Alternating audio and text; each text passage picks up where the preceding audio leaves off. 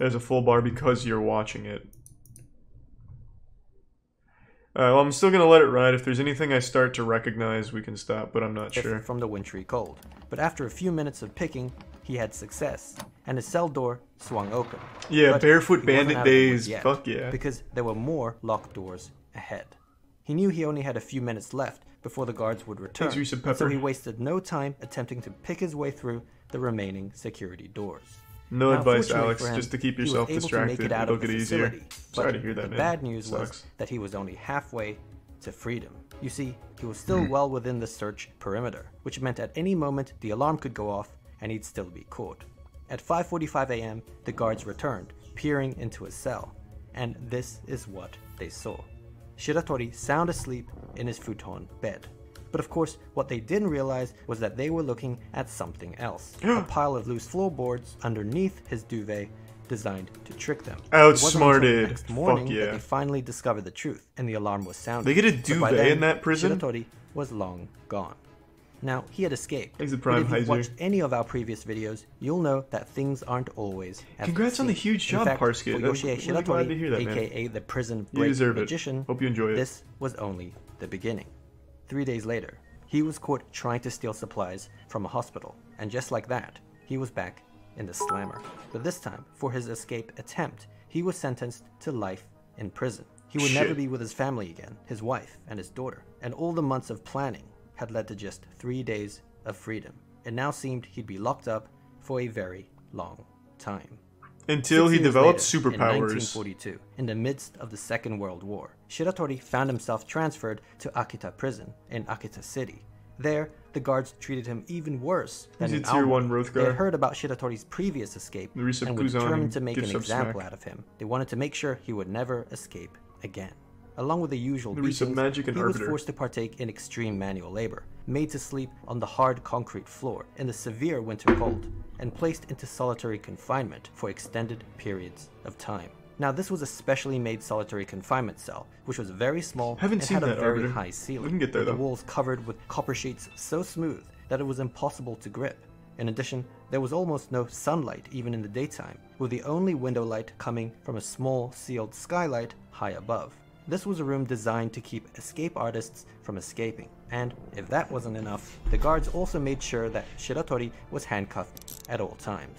Now, despite the constant abuse, one of the guards, Kobayashi, in fact the head guard, took pity on him. Kobayashi never laid a finger and even seemed to check up on him from time to time, concerned Just to make for out. his well-being. So Perhaps sweet. this made life a little more bearable for Shiratori, and it might have even been what kept his will alive all the way to the night of June 15th. Thanks. Appreciate It it, was a Mess. stormy night, And yeah, we'll do more Shiratori was Yakuza in the middle soon-ish. of one of his extended stays in solitary confinement. At around midnight, one of the guards peered into his cell and couldn't believe his eyes. He opened the cell door and looked around in astonishment, as Yoshie Shiratori had vanished into thin air. All that was left was his handcuffs. So how did he do it? He actually Well, just straight there were a vanished. few assumptions the guards made that did not apply to Shiratori. For one, handcuffs simply didn't work on him. Shiratori was actually a master of getting out of handcuffs, and in fact had several methods to choose from. Here, he decided to go with the familiar lock-picking method, but he really could have gone with any of them.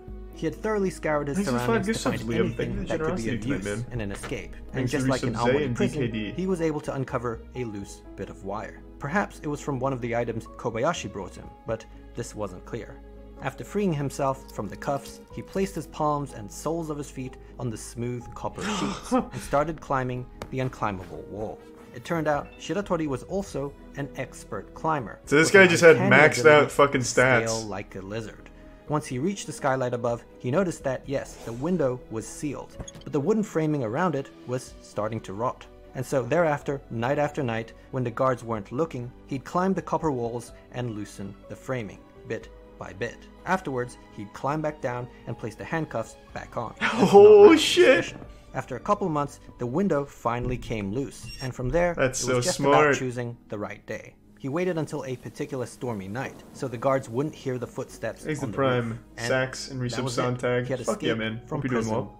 again. Now this time, he wouldn't be caught. Or, at least, not in the way you'd expect. 3 months later, on He September became the 18th, warden of the that head guard, prison. Kobayashi, was at home, when he heard a knock on the door. To his surprise, it was the fugitive Yoshie Shiratori, unkempt and disheveled, and he needed a favor.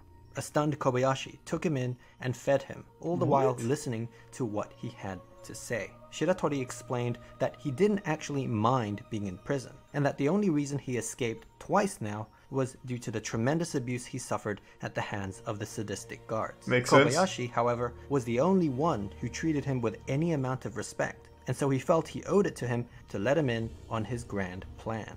Now, this plan involved Shiratori willingly, yes, handing himself over to the Justice Department, where he could then personally make a case for how corrupt and barbaric the Japanese prison system was, and there needed to be reform. He wanted to campaign for change, and in the process, gain his legal freedom through a civil lawsuit. He felt this was the only way he could realistically end up with his family. This, of course, was a super ambitious plan, and as a fugitive on the run, he was well aware of it. And we watched that a while ago, Sloth. Kobayashi, the well-respected head guard of Akita Prison, to vouch for him, to strengthen his credibility. As the only guard who ever treated him right, he had a feeling Kobayashi would do the right thing. Minutes later, while Shiratori was in the toilet, Kobayashi called the police. Maybe not a great plan. Just like that, Shiratori was back in prison. Yeah, and awful this time, plan. He vowed never to trust an officer of the law again. For the second escape, the courthouse added 3 more years to his life sentence. Now, Shiratori requested to be sent to a Tokyo prison, where the weather was warmer, as he couldn't stand the cold in the northern prisons. His previous stints had weakened him severely, but he was denied his request. Instead, the judge sentenced him to the infamous Abashiri prison in Hokkaido, the northernmost prison in Japan. Good no God. man had ever escaped from this wintry hellhole of a prison. It was now 1943, and the cold was unbearable in Abashiri, as the temperature in the cells was below freezing point. Whenever inmates received their prison food, the miso soup and soy sauce would often freeze up. In this temperature, a handcuffed Shiratori was thrown into an open cell in summer clothing, and he immediately felt the paralyzing sting of cold air. Perhaps in a fit of desperation, he tried to force himself past the guards, but they were able to push him back and beat him down. An enraged and defiant Shiratori stood back up and vowed that he would escape from Abashiri prison, like he's always done, and that there was nothing they could do about it. In fact, he claimed there was little point even putting handcuffs on him, as he'd always find a way to break free. If not by lockpicking, then, well, this. He then proceeded to rip apart the chain of his handcuffs, to the horror of the guards. It turned out Shiratori had another special ability. Aside from his outstanding climbing abilities, he also possessed incredible strength. This is a lie. Superhuman Straight up, this is made up. Back in Akita prison, he could have broken free of the cuffs the physical way if he didn't have to put them back on. Now, this was impressive, I'm sorry I didn't see but that, it wasn't but yeah, so I did smart watch to the lay trailer. his cards on the table like that, as the guards were starting to build an escape profile on him. They knew he had lockpicking abilities, lizard-like climbing abilities, and now almost superhuman strength. And so they set out to devise the ultimate escape-proof cell, one that was sure to be Shiratori-proof. And they came up with this. The new cell had steel fixtures with a low chance of rot. Any openings, even the bars removed, were made smaller than his He can also run at no 90 miles per hour. Yeah. He had specially made solid iron handcuffs. He utilizes the speed force to turn back the clock. And leg cuffs that made him barely able to stand. These cuffs weighed 20 kgs each and had no keyhole, which meant they could not be lockpicked. And the only way they could be removed was by 2 metalwork specialists who would come once every few weeks to remove them in an arduous 2-hour process. It was at this point, and only this point, that he could even take a bath. And he certainly needed one, as weeks of being shackled up with no movement meant his cuff wounds were infested with maggots. On top of that, and as cold as it had already been, it wasn't even peak winter yet. Any strength he would have left would surely be nullified by the upcoming freeze. Though Martin and the Tier 1 umbrella cut his already meager food portions in half. And so that was it. Even for Shiratori, this was too much. As winter came, he succumbed to his fate. Every day, the guards would slide his meal through the opening, and he'd be forced to grovel like a dog. His hand and leg cuffs made every action awkward and uncomfortable, with even sleeping being a pain. There was no doubt life in Abashiri prison was absolute torture. Now, fast forward, Shiratori was somehow able to survive through the winter, and spring was coming. This meant he was starting to get his strength back. But still, what could he really do? He was literally in a bind. Months passed, and Well, nothing seemed to happen. Then one night, in August, a guard in his office was doing some paperwork when he heard some shuffling on the roof. He wasn't sure what it was, but he decided to check on the prisoners. As he looked inside Shiratori's inescapable cell, he was stunned. The futon bed and there was prison 5 women were in there, folded up, and no Shiratori. 20 kg handcuffs and leg cuffs that would have required 2 specialists 2 hours to remove was placed on the side, and Shiratori was nowhere to be seen. He had finally fulfilled his promise to the guards. The alarm immediately Turns out he sounded, was working but for the despite prison work in of the disguise. search He escaped party, like a it week seemed ago. he had truly disappeared.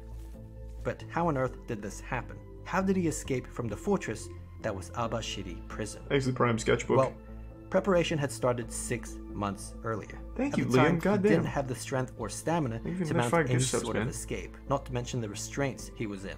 But one thing he did have was time and patience. Every day, the guards would slide his meal through, and while he struggled to eat his food off the floor, he always made sure to save a little bit of the miso soup in the corner. You see, every night, he would hobble awkwardly to the inspection window and splash a little of it on the steel frame. He would also dab some on his handcuffs and leg cuffs. Now, his intention was for the salt content of the miso soup to oxidize the screws and bolts, eventually corroding and loosening it. That After a wouldn't month, work. This technique of rusting through the iron actually worked, and the first No, screw there's no fucking the way next that few would months work. saw screws and bolts coming loose, Unless they're assisted giving by him the like use the of first fucking screw as a sort of saltiest screwdriver. miso of all By the end of time. spring, he was I mean, I able to guess. fully remove his handcuffs and leg cuffs, as well as the steel frame of the inspection window.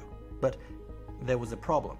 The size of the opening was smaller than his body, which meant he couldn't fit through, a contingency thought out by the guards.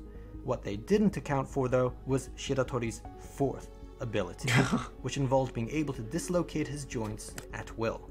With this, he was now able to slide through the opening like a caterpillar. This repertoire of skills, thus surely making him an honorary member of the X-Men.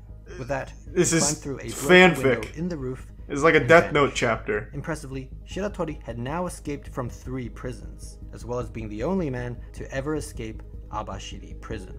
Now, good on him for escaping, but this was northern Hokkaido, and the only Thanks to direction Tier he 1 could have Narwhal gone to and was resub the cold, back snowy Thanos. mountains. Actually, the prison guards felt that they had the last laugh, because if the cold didn't get him, the mountain bears certainly would. But he had a 5th Despite this ability. likelihood, The there was ability one to person control the who minds of stayed bears. hopeful, and that was Shiratori's wife. But she was still worried, because even if he was alive, she knew he wouldn't be able to make it back to his family, as the authorities would be constantly on his tail. Which is why she was desperately and secretly hoping that Japan would lose the war, as that would enable Sorry the to hear US that, to Wick. take over I the country. stream daily, meaning but no schedule. Everyone would likely forget about her husband.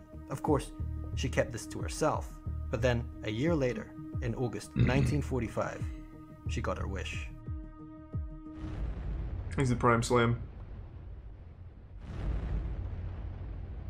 His 5th ability, wife. Yes. The Americans had now taken over the country's penitentiary system, and sweeping changes were being made. And it did seem, perhaps, that the manhunt for Yoshie Shiratori had now taken a back seat. Yet the question remained, where was he? And was he even alive? Is The he answer Tony? was yes, he was alive, and living a solitary life. This time, self-imposed. It turned out he had discovered an abandoned mine on a mountainside in the Hokkaido wilderness, and was able to make a home for himself. For food, he lived off nuts and berries, wild rabbits and raccoons, and was even able to learn to catch crabs from a stream by observing the habits of bears. Life was steady and safe, but after a while, curiosity got the better of him, and so after 2 years of isolation, he made his way down the mountain to a nearby village. What he saw astounded him. The streets were filled with signs written in English, the posters and flags emblematic of the war And effort that's had how he vanished. became And even president more of strange, Japan. Young Japanese girls were holding hands with American soldiers. What on earth was going on?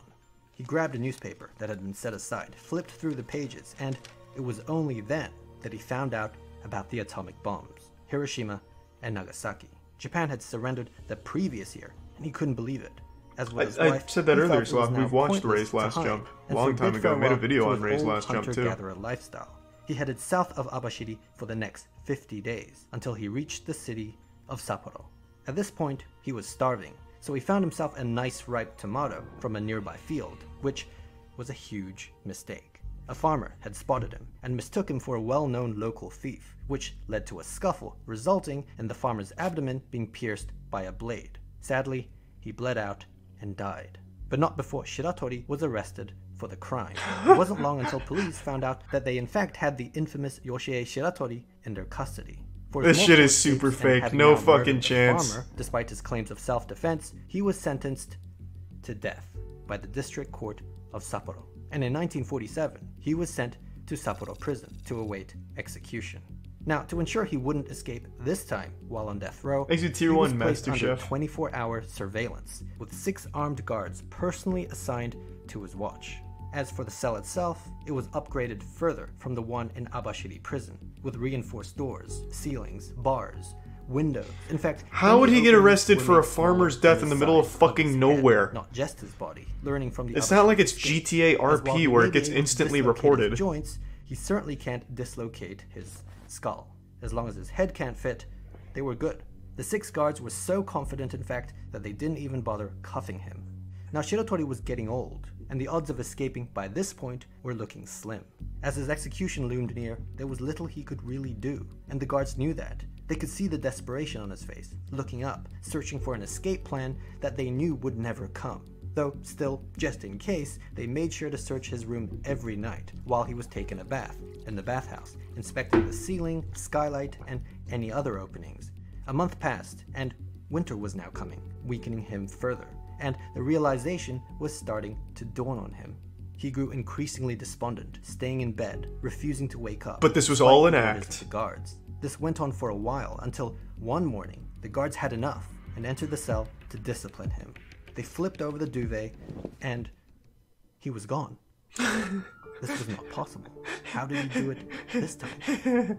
Going back to when he was first placed under 24-hour surveillance with the 6 armed guards personally assigned to his watch. He had in fact conditioned them. His 5th ability, shape-shifting. From the very start. In fact, he never left. Because his previous escape he was one of the floorboards, climbing through skylight windows on ceilings, but also his suspicious yet, as it turned out, very intentional behavior of constantly looking up to figure out an escape plan.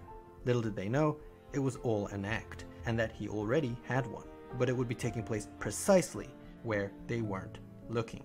You see, it turned out the authorities were so concerned with him escaping through a window or skylight that they neglected to reinforce the bottom.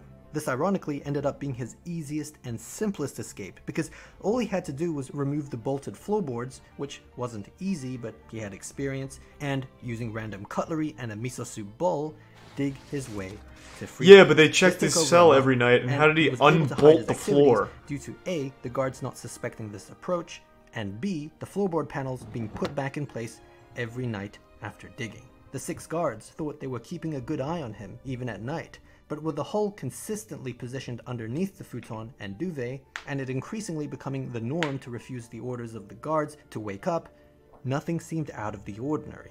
Placing a pile of loose floorboards underneath the duvet to trick them was also a callback to his first prison escape in Aomori.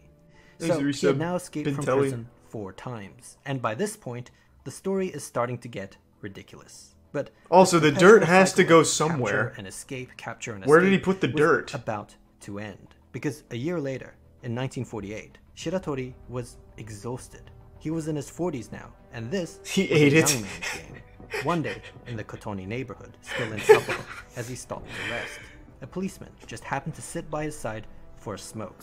He didn't know who Shiratori was, but he struck up a conversation with him. Shiratori, of course, was wary of his presence and tried to play it cool, all the while attempting to figure out a way to remove himself from the situation without being suspicious. Suddenly, the policeman did something unexpected, at least to him. He pulled out another cigarette and offered it to him.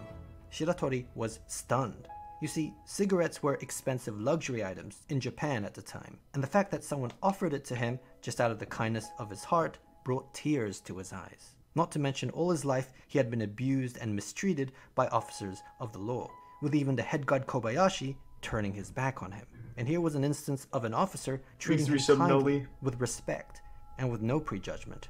As he smoked the cigarette, Shiratori couldn't help but tell the officer his full name, Yoshie Shiratori, and that he had escaped from Sapporo prison last year. In fact, he had escaped from prison 4 times in his life.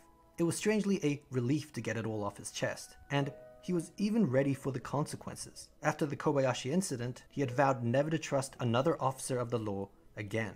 But the simple act of receiving a cigarette from a stranger broke him. Lost Boy. Of course, he was arrested again. But this time, things were different. Maybe it was the fact that he willingly gave himself up, or that Japan's justice system was going through a change. But the High Court of Sapporo became sympathetic to Shiratori's plight, and some of his past claims were recognized, such as acknowledging the farmer's death as a legitimate case of self-defense. They also made note that throughout all 4 of his prison escapes, he didn't kill or injure a single guard, despite the abuse he may have suffered at their hands. At the end of the deliberation, the High Court dismissed the murder charge, revoking his death sentence, and instead sentenced him to just 20 years in prison. Aww. They approved his request to be transferred to a Tokyo prison, where he broke out again. He was getting what he wanted. In Tokyo, he was sent to Fuchu prison, where, for the first time, the guards actually treated him well. It was a weird feeling. There were all these precautions and security measures in place to ensure that the infamous prison break magician wouldn't escape. But the truth was, Shiratori didn't really care anymore. Everything he'd been fighting against, the mistreatment from guards, the death penalty, even the northern climate, was no longer of concern. And he was at peace. There was no need to escape anymore. He finally accepted his punishment, and for the remainder of his sentence, acted as a model prisoner.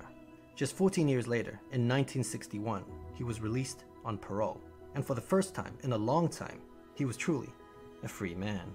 He decided to head back to Aomori, where it all began, and meet up with his daughter, who, by this point, unfortunately, was the only family member he had left. For his incredible escapes, Yoshie Shiratori became a legend, an anti-hero in Japan. But it was very much the opposite for the country's penitentiary system, which had somehow allowed him to escape time and time again. This was a national embarrassment for Japan, but just as preventing criminals from breaking out of the system is tier 2, for the safety of society, so is preventing them from breaking into the system.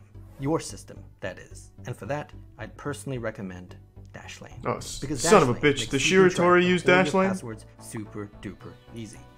Dashlane is good though. So, I don't believe any of this, to be honest. How do I spell his name? Shiratori, maybe? Oh, here it is. Yoshie Shiratori.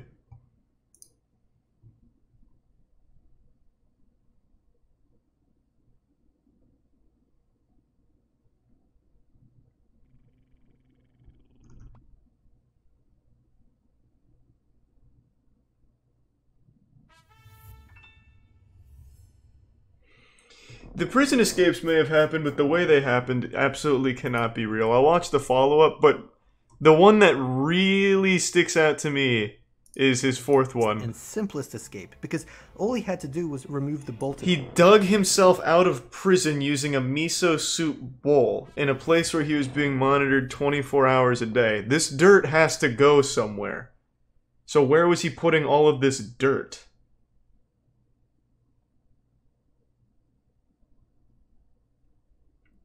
He just ate the dirt. There's no fucking chance he ate this much dirt.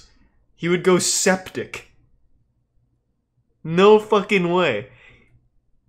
He would absolutely, at some point, die from it.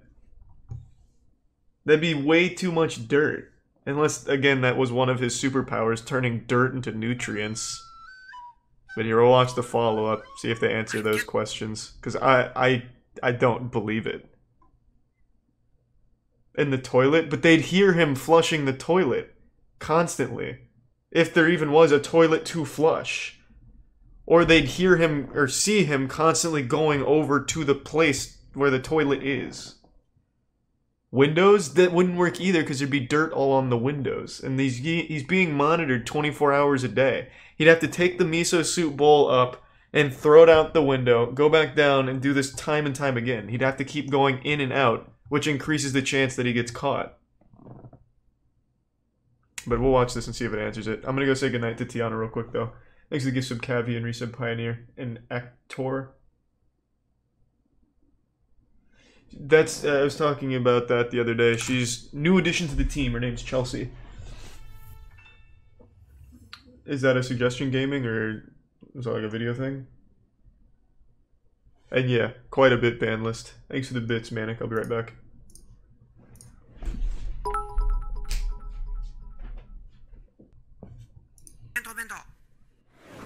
This video is made possible Prime, by Alec. CuriosityStream. By signing up at the link in the description, you'll also get Nebula. I assume you've already watched the incredible Japanese prison break. Just finished it. As it turns out, many of you had some lingering questions that needed answering. Like, where did all the dirt go? Hey, that's what I said! Handcuffs with their bare hands. Why didn't anyone see the Handcuffs rust could have been after frozen. using the miso I soup? can believe How that can you one. add 3 more years to a life sentence? What exactly was Shiratori's initial crime that led to his first arrest? What happened in his life after being released from prison? Was this whole These are video tier 1 just an Brax, ad, bro? And the as a Prime bonus, Spooby. what's the next Kento Bento video going to be about? We'll get to all of that, but by far the most common question was, Where did all the dirt go? So let's start with that. Thanks to the resub, This Mig, is the scene in question. Bob The setup Goblin, for Big the fourth Ski. and final escape. The illustration shows. Sorry to hit a pause, champ.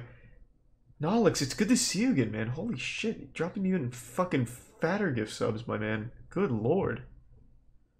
Thank you for the huge 100. Holy shit. God damn. Thanks to the bits Manic and gift sub Noodle Boy. And thank you for the bits, Jacob. My week's been alright. Fuck, Nolix, thank you. Thanks to the resub Big Mex and the Prime Nova. Have a good night, Falcon. God damn. Shows him Thank burrowing you. straight down beneath the floorboards. But how can that be if there was no place to hide the dirt? Well, this guy thinks the only possible explanation is that he must have eaten it.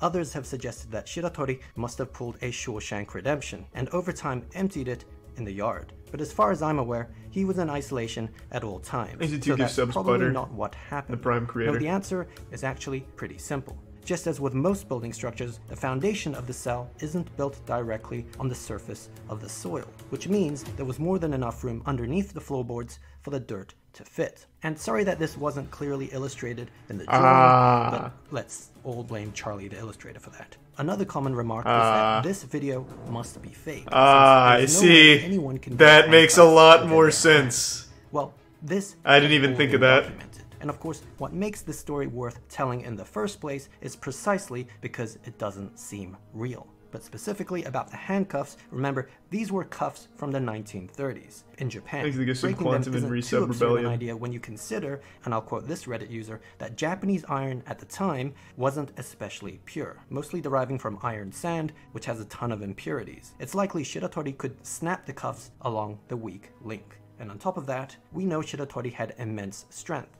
making this all the more plausible. But what about his escape from the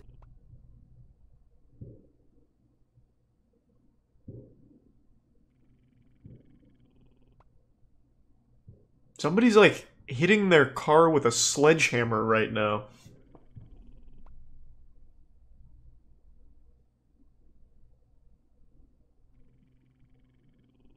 the 20 kg solid iron handcuffs and leg cuffs after using the salty miso soup? Why didn't anyone notice the rust? Those metalwork guys apparently came every couple weeks or so to remove his cuffs so he could take a bath. By the way, sorry about the maggot shot. So why didn't they see anything? Well, the rusting was intentionally made obvious in the illustrations to demonstrate clearly what was going on. That was my call. But in reality, it wasn't so visible. And the way the specialist removed the cuffs every few weeks was by breaking apart the actual metal. So they never actually paid too much attention to the screws and bolts. Okay, so this one was kind of surprising to me. Quite a few people asked, how could there be 3 more years added to a life sentence, as was the case for Shiratori after his second escape? No, this wasn't a mistake in the script, nor does it mean that the prison keeps the corpse 3 years after death. Rather, the answer is that a life sentence is not what you think it is. A life sentence or life imprisonment can mean, yes, inmates remain in prison for the rest of their natural lives. But it could also mean for a fixed period of time, or until they are paroled. In 1930s Japan, I believe this period was at least 10 years. Nowadays, it's increased to about 35 years. And this may also help you understand how some criminals can be given multiple life sentences, like 2 or 3 or even 10. How about we just change the nomenclature and stop calling them life sentences? An accomplice in the Oklahoma City bombing, 161 consecutive life sentences. Okay, then what exactly was Shiratori's initial crime? The one that got him imprisoned in the first place? This was asked a lot in the comments too, even though I actually addressed it at the very beginning of the video. There were some parts in Tier 1 Blaze. Had had enough. He was forced to confess to a murder he did not commit. But just to elaborate on this, Shiratori had a rough upbringing after his father died and his mother abandoned him at the age of 2. And he later found himself involved with a Tier 1 bad crowd, Tigray. or seemingly some sort of gang, which may explain how he developed such skills as lockpicking, handcuff breaking, and prison parkour. Now, it was apparently these people who were the ones responsible for committing the murder, not Shiratori, but he made the mistake of tagging along.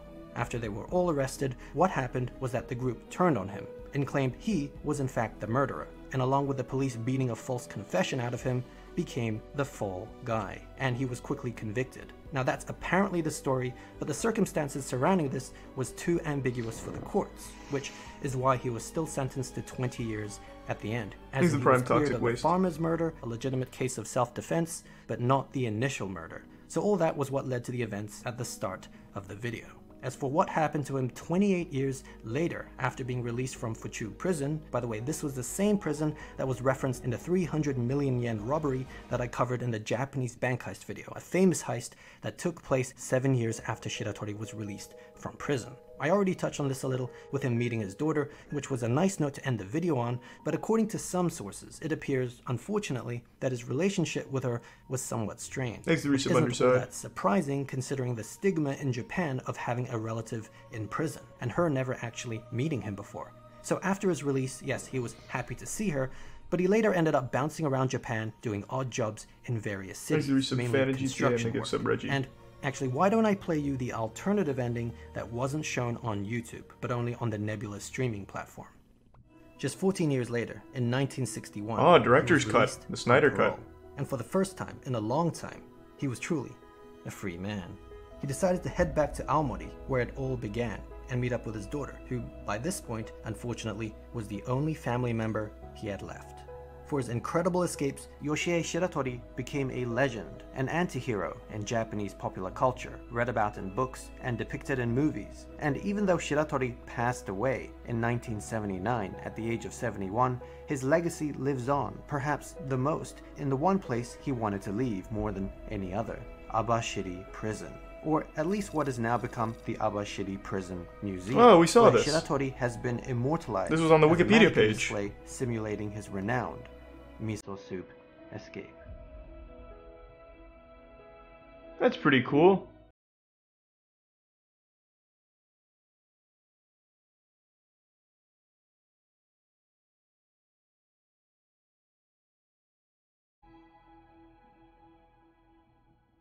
So I was able to end the video this way, letting the story breathe, because new Kento Bento videos all go up on Nebula completely ad-free. Thousands of high-budget Sonic did Game of Thrones, Patrick H. Willems, and experiment on our own terms. We've only just started, but it's a mystery. Holy shit, this is like a... The real war of... Wait, this is actually like a 7-minute ad. Which makes this one all the more fast of myself and revealing the title, as plans can always change, but I will say it's somewhat Halloween-inspired. God damn. Yeah, that was good. I do not think we watched that ever. None of that ringed any bells. What might have happened is we started it and then abandoned it. I'm built differently. I'm built differently. I'm built differently. Yeah.